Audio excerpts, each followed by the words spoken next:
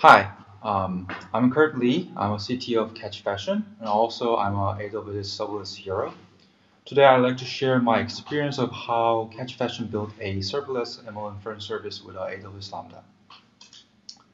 So today, I'm going to talk about a couple of things, but first of all, I'm not going to talk about a collecting data or training model or some basics of TensorFlow just because we don't have time for that. Beside from that, I'd like to start from what was the actual feature we're trying to make? What was the actual problem the user had we were trying to solve with the machine learning techniques? And then we're going to talk about the actual journey to a serverless solution for ML image inference. And then I'm going to cover some quick tips and advanced topics about for future reference, especially for tips, the things that I wish I had known when I was starting this journey. So let me briefly introduce what the Catch Fashion is, first of all. Catch Fashion is a pretty small startup that makes a luxury fashion meta search platform. So we have about over 20 retail partners, including major ones like Farfetch or Matches Fashion. Then we gather and updates about 2.5 million products information, pretty much in real time. And then we let users compare the same product from different retailers. So this is the biggest thing that we do here. So in the luxury fashion market, it's actually quite common to see a same products on a different retailer because there are like very handful of brands that makes the same products. And then if the product is popular, every retailer want to have it.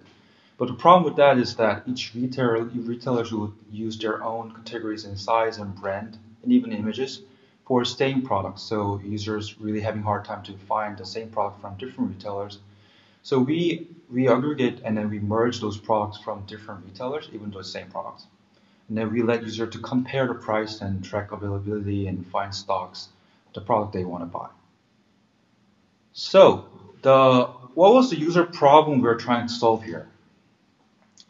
So basically, the problem was that there's just too much data. So for example, this is one of the most popular products of 2020. It's a Balenciaga Speed Runner sneakers. It's around like $800.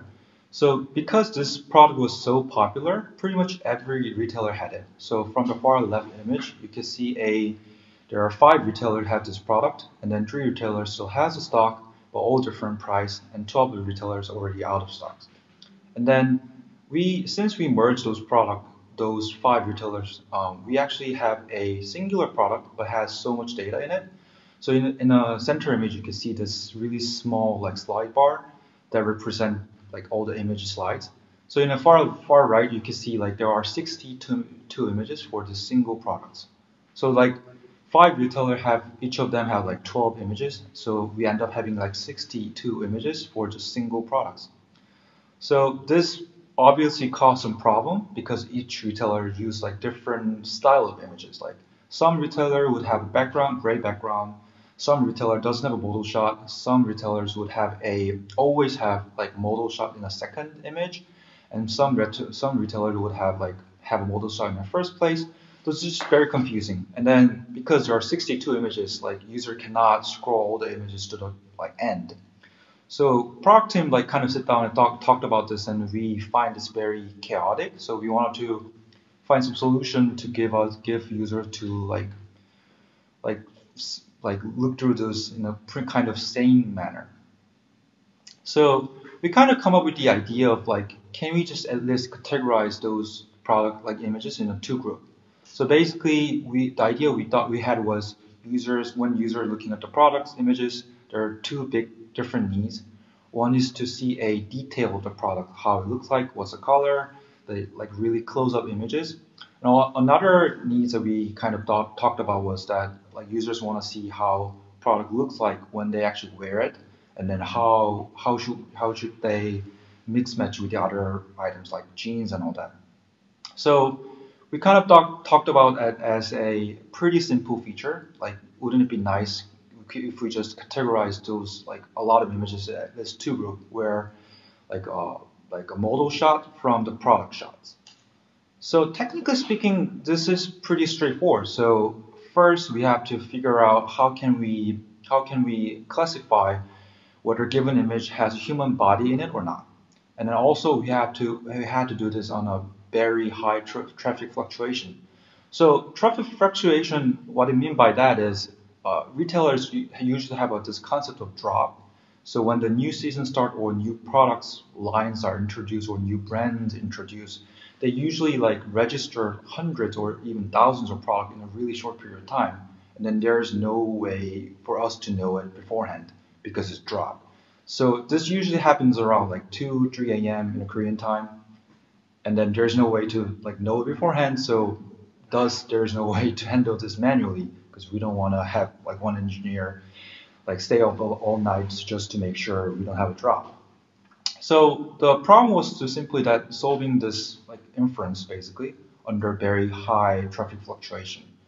So for obvious reasons, we thought this as a somewhat serverless problem because like there's a test that has to be done, and then the test is pretty straightforward, but then there's a really high traffic fluctuation, so we want to be able to do this in a like automatic manner. In other words, like on-demand manner without having a like a like a preserved resource. So we made a checklist about can we go serverless. So basically what we were trying to do was to have this pretty simple ML model that does inference that this image includes human body or not. So first of all, can we like load the model to a memory? I mean Lambda for serverless purpose. And Lambda supports maximum 3 gigabytes of memory for, and then some models this is not enough. For most models that you guys would use, this is more than enough. Like for example, the mobile net, a pre-trained model that we're going to use for proof of concept, it's actually smaller than 300 megabytes, even if you load to a memory. So that's more than enough. And getting input like API gateway support, all kind of HTTP requests. We haven't really used it, but it even supports like binary like uploads, like uploading images to a API gateway directly also like completely makes sense. Third would be like, can we run model? Can we actually run the inference in a Lambda? Lambda doesn't really have a GPU, but also unless you want to do really real-time like machine learning inference, such as like video processing or something, like having CPU is more than enough for most of the processing you want to run. So that's been handled. And then like lastly, returning output. So returning the prediction. API gateway supports all sort of HTTP response, even including binary like responses. So that wasn't a problem too. So because in the catch basin we already built a whole system, not only web server but also like background workers and all that in the serverless.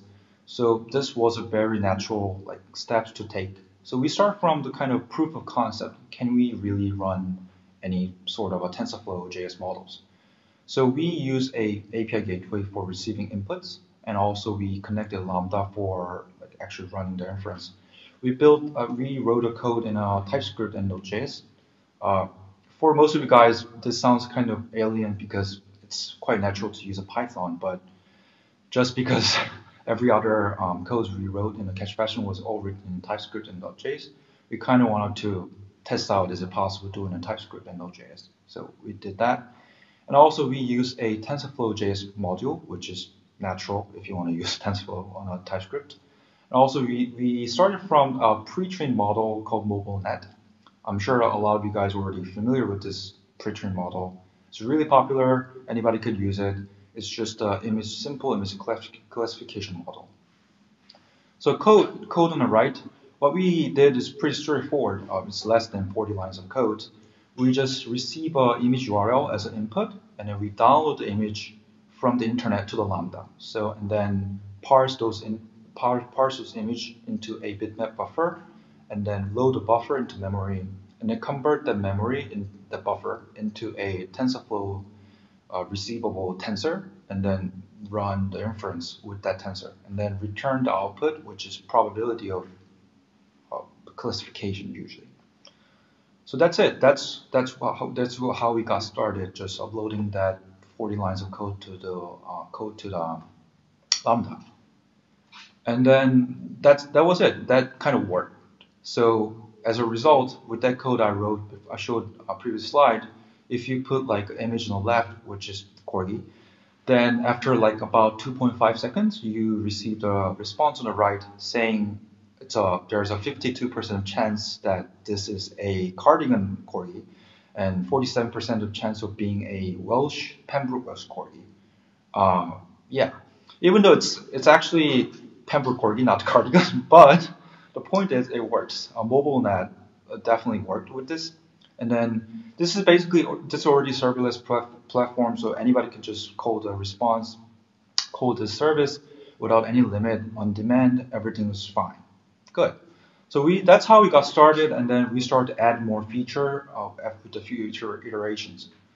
And then one of the first iteration we added was using a body pixnet. So this is also a pre-trained model that anybody could use. Also has a library for TensorFlow.js too, which is not only it tells human body in it or not, it actually tracks the exact joint. So in the image on the right, you could see small red squares. That's actually the human body joint extracted from body pixnet. So even though we started from really simple question, can we tell the image include model human body or not? We actually end up doing more, which is we could even tell the not only human body in it, we could even tell the model is looking front or not by like finding the face joint. So if there's a body but there's no face joint, that means like model is looking back, and then there's face joint, we know that it's looking front. And then looking like that, we started to add more and more models, and then we ended up having the right image where we can even track the boundaries of an object when there's a coordinated shot. So you can see the green boxes for human body, pants, and even like small things as shoes on the bottom. And that was it. So we had this microservice that basically, if you put image URL, returns all the information, metadata, you could say, that you can see on the right, and then we just use that to say, is this human like model shot or not? And then we just classified it and showed it to the user. It was that simple. Let me check on a little more advanced topics. So how about custom models? Like I only talked about pre-trained model like MobileNet or BodyPixNet. I'm sure a lot of you guys want to know how would you do this with the more like custom models you guys trained. If you go back and see the code that I used for proof of concept, actually the Lambda itself doesn't really have model within the package. So what it does is when the Lambda is started, actually download the model from the S3 on a runtime in a cold start. And this might sound a little strange, but actually this works pretty well because if like downloading data, any kind of data from S3 to Lambda within the same region is actually really fast. It's like if the model is like 200 megabytes, it takes less than a few seconds to download it. So actually a really stable way of uploading the model. Even though if the model is really huge, this might cause some problem, but usually not. So when you have a custom model, it's pretty straightforward. You just need to make a pipeline where you upload the model to the S3. You could call it as like model CI/CD. So something like retrain the model from the latest data every day, and then just upload this model to a given location on S3. And the Lambda just anytime you cold start, download this model from the S3, and then that's it. This kind of ensures a kind of smooth, continuous model rollout. So it's not like when you have a new model, you have to re-upload or restart, force restart all the Lambda. You just let the Lambda run. Anytime Lambda reaches the container lifecycle, it restart, and then it starts to use a new model. So that's it. Then you have the serverless applications that automatically use the latest model, like kind of smoothly, continuously adapting a new model. Lastly, I want to talk about some little more advanced topics, mostly about the performance of TensorFlow.js. So one thing you guys would notice when you start to adapt this kind of approach is that TensorFlow.js is kind of really slow. So there are 3 different implementations of a TensorFlow.js. There's pure JavaScript, native C++ bindings, and then WebAssembly implementation. So the problem with that is like pure JS TensorFlow implementation is really quite slow. So I set 2.5 seconds for mobile net. If you actually use a pure JavaScript implementation, it takes about 10 seconds. So it's still doable. Like Lambda and API Gateway support maximum 30 seconds, but I mean it's slow. So one way of avoiding this by using native C++ binding. Problem with that is it's bigger than 300 megabytes. So you have no choice to use Amazon EFS. You can upload the bindings to the EFS system, mount that into a Lambda, and load that. This is kind of cumbersome, and the EF is quite expensive, but it kind of worth it sometimes because it's literally 20 times faster than pure JavaScript implementation. So the example that I showed you before, like mobile net, actually take less than 200 milliseconds to run the image compared to 2.5 seconds. And one other go around about this, if you really don't want to use EFS, is actually using a WebAssembly implementation, which might sound also kind of weird because WebAssembly obviously is supposed to be run on browser, but they actually made it safe to run on Node.js too, so you could just use that. The reason why I recommend it compared to native C binding is because it's really small. It's like less than 10 megabytes. So you could just simply replace it from the pure JavaScript implementation without doing any weird EFS or anything like that. Yeah, that's it. Thank you for listening. I hope this was helpful for your for adapting a machine learning model to like Lambda and serverless applications. I hope it helped. Thanks. And please complete the session survey before you leave. Thanks.